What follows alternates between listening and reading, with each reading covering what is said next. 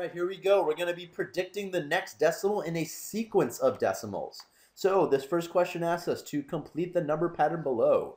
We have 3.8 followed by 4.7 followed by 5.6, and we need to predict what is the next number going to be. Okay, so we got to figure out what the pattern is. So what's the difference between 3.8 and 4.7? Let's figure that out. 4.7 minus 3.8. All right, so 7 minus 8, can't do that. I'm going to borrow 1 from here. I'll make that 3. So 17 minus 8 is 9. And then 3 minus 3 is 0. So 0.9 is the difference. Okay, how about the difference between 5.6 and 4.7? Let's figure out what that is. 5.6, 4.7. All right, again, 6 minus 7, we can't do that. We're going to borrow 1.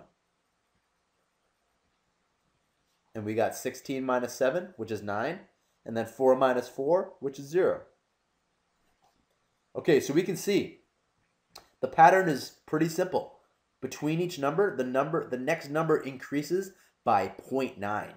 Okay, so from 3.8 to 4.7, that increases by 0.9. From 4.7 to 5.6, that increases by 0.9. So we know the next number is just going to be 5.6 plus, you got it, 0.9. So let's add these up. 6 plus 9 is 15. 1 plus 5, carry the decimal place. 1 plus 5 is 6. The next number in your pattern is 6.5. Great job.